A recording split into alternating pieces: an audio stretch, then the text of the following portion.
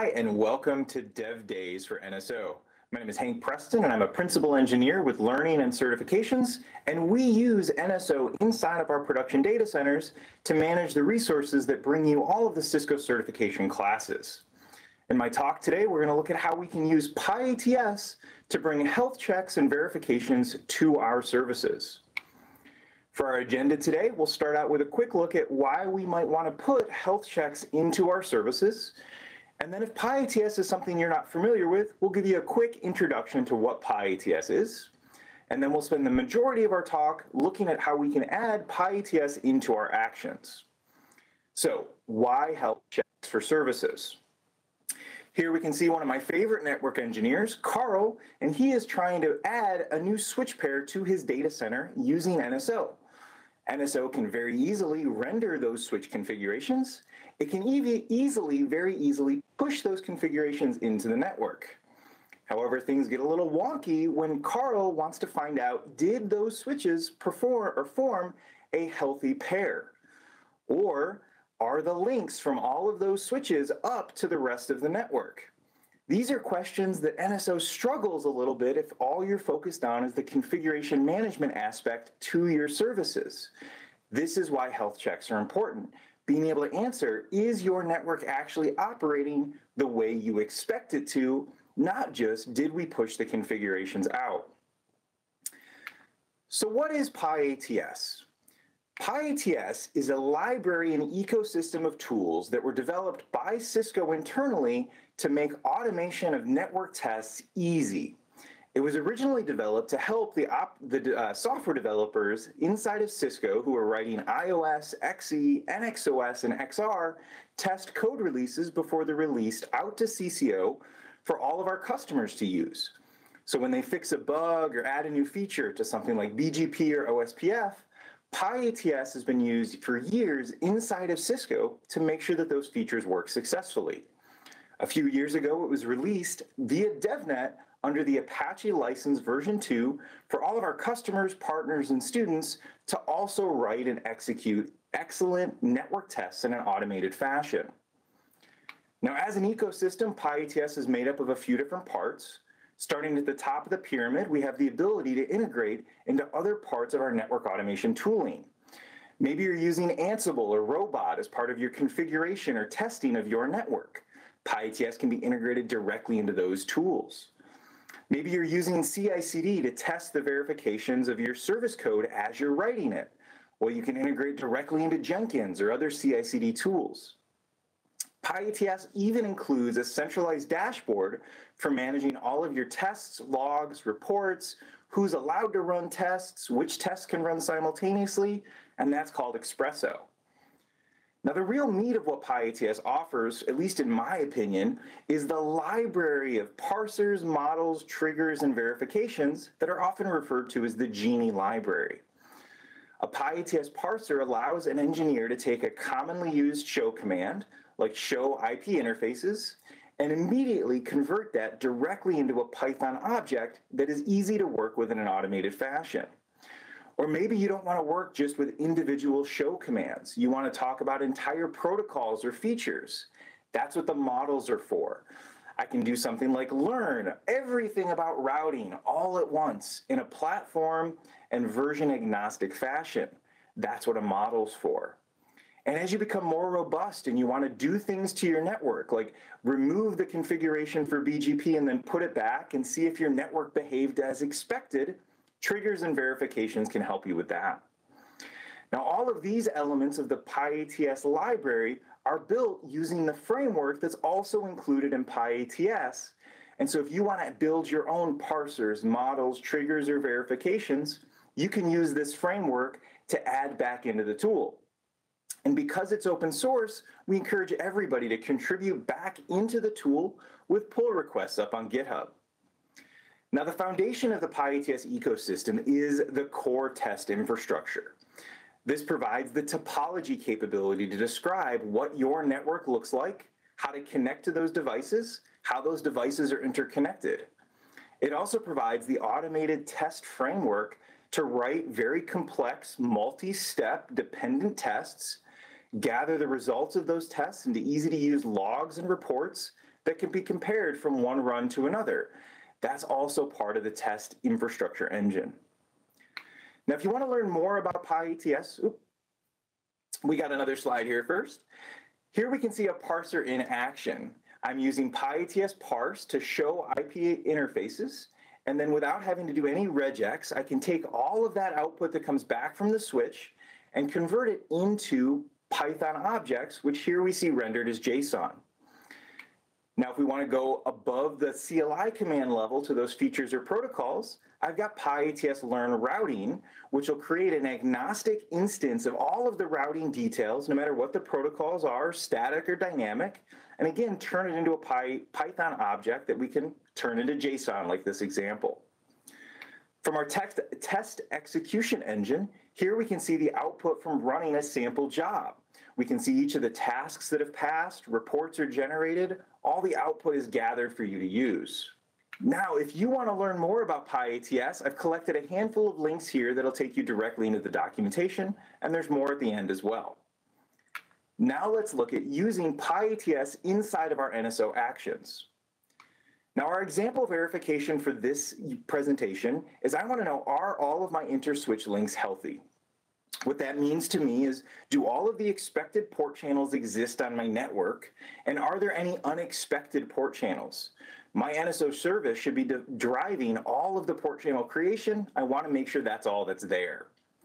Then I want to know, are all of the member interfaces for those port channels correct? If a port channel should have 2 interfaces, does it actually have 2? And then finally, are all of those interfaces in an up state? This is my definition of healthy for this example. Now, there are 5 steps that we have to walk through to add these into our actions. First up, we need to expand our Yang model for the service with the action definition. Then inside of Python, we'll create our pyATS testbed object that provides the details for each one of the devices that is relevant for my test. This will come out of the NSO CDB. With the testbed created, I can then use the models and parsers to retrieve the current operational status, which I will then verify against what my expected status is based on my service. Finally, I want to be able to render that output as a result, or render the results as an output to my action so users know how things went. Let's walk through each one of these 5 steps and see how this looks inside of the code for the service. First up is the manipulation of our Yang model. Now, actions are part of the Yang version 1.1, and you have to explicitly state that your module is using Yang version 1.1. Otherwise, it'll revert back to 1.0, and the standard action doesn't exist. Now, just like we had service points for creating our service creation code, we have the tailf action point that allows us to link the Yang model, highlighted there in green, down to the actual Python code where we register the action using the same name from the module. And down at the bottom in the teal color there, we can see the Python code where we link these 2 things together. Now, each action can have optional inputs and outputs. Highlighted in purple, you can see that I have 3 outputs to this action. First, a basic success flag, true or false. Then a simple message that indicates the overall status of my test. And then finally, a list of potential errors that happen during the execution of the test, should we want to dive deeper into those results.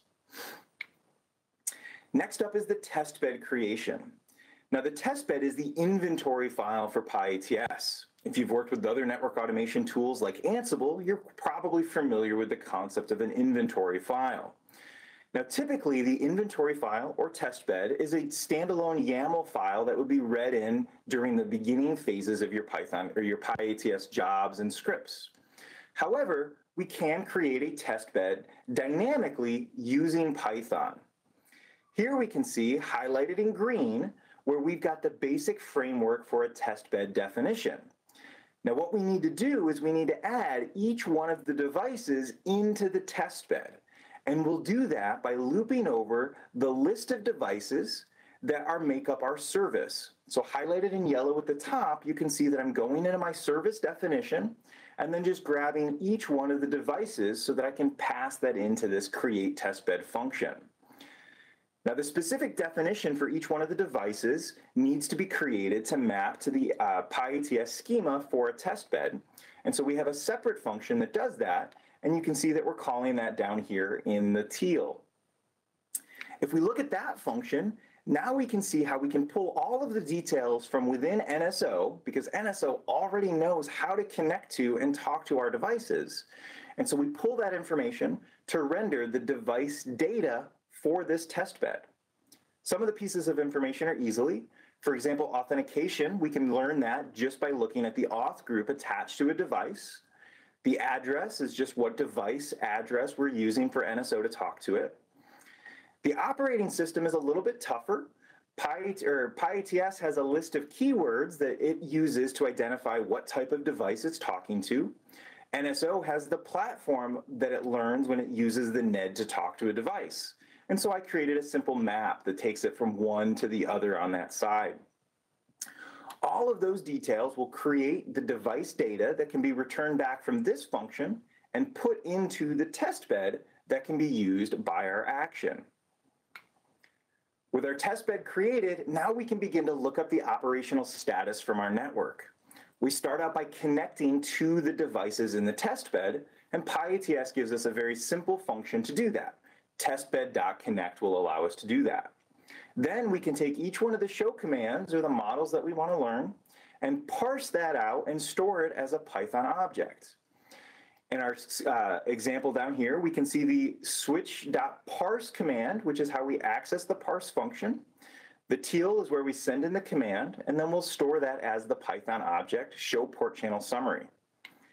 Here we can see what's actually stored inside of Python for one of these definitions. And within this output from the command rendered into Python, we can see all of the details necessary to run those 4 operational verification checks that we talked about.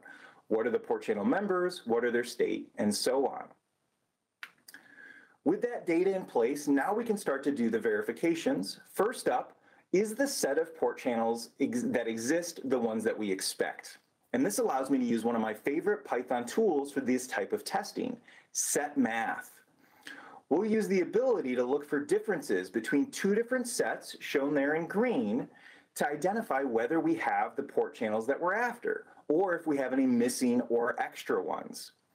To do that, we need to create the sets for comparison, and I create 2. The first one is the set of port channels that are based on the configuration of our service. So what are the port channels that were defined? The second one is the set of port channels that we learned by running the command against our device to get the operational state. With those sets created and the setMath completed, then we can do our comparisons, highlighted in teal there, to figure out whether we have any missing or extra port channels. And if we do, we'll save those results for reporting at the end of the verification run. Our next verification looks at the member interfaces. Do the member interfaces for each of the port channels match, again, what is expected based on the service definition? This allows me to use one of my other favorite Python tools, list comprehensions. Highlighted in yellow, we can see that we're going into the actual service definition once again and creating a list of the member interfaces that should be a part of each one of these port channels. With that done, then I can do another bit of setMath or set comparisons to see if the set of operational port channel members actually matches the set of member interfaces that we expect based on configuration. If they don't match, again, we can gain some information about the state and report that as an error.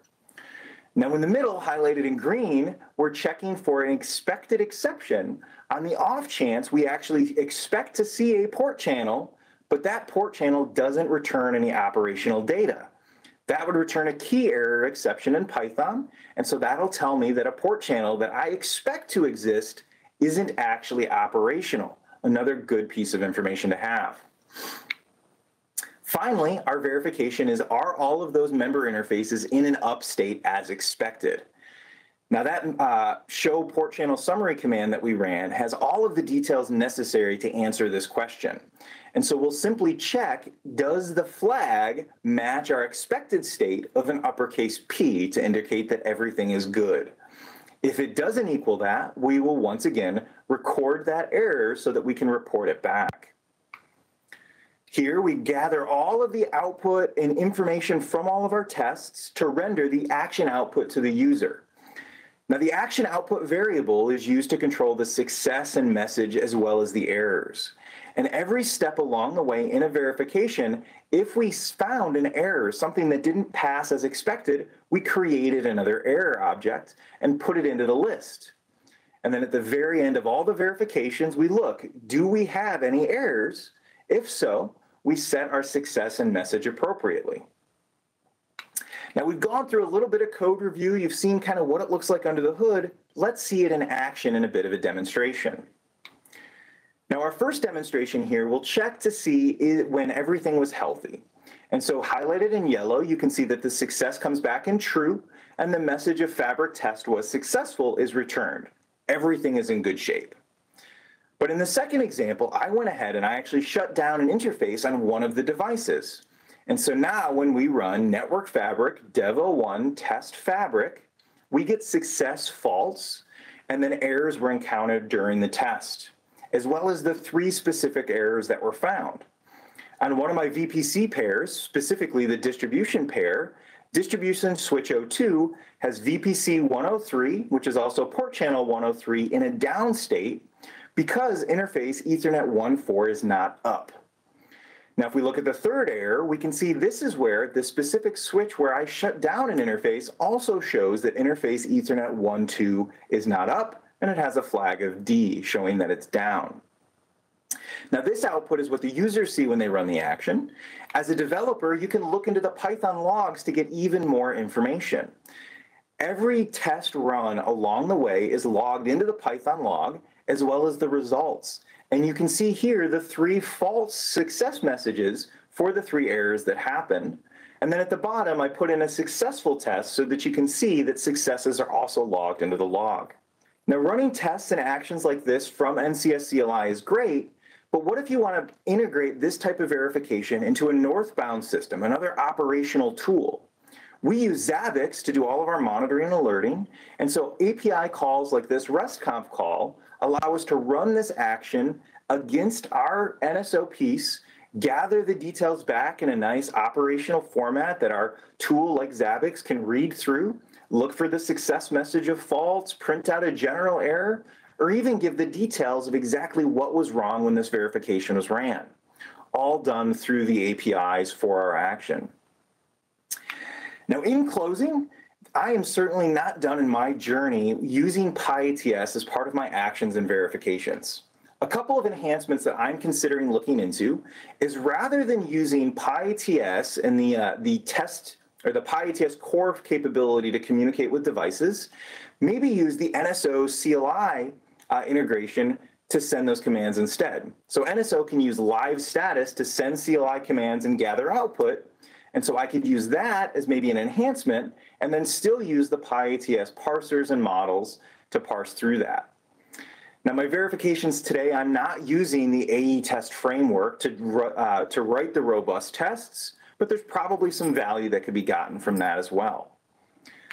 If you're looking for more information about my presentation or pyATS in general, I've again gathered some resources here. Now, during the session today, we just looked at a handful of parts of the code from the model and the Python used to create this action. I've published the full package in its current development state up on GitHub if you want to look at everything end to end. And you can find the Yang model action code as well as some helper functions that I wrote. If you've got any more questions, please stay in touch. I've put my contact information here, but we also have live Q&A at the end of today's sessions with all of the speakers. So please provide your questions in the chat, and we'll tackle as many of those as we can at the end of today's session. With that, thank you so much for joining me for my talk, and I look forward to talking to all of you more in a little bit.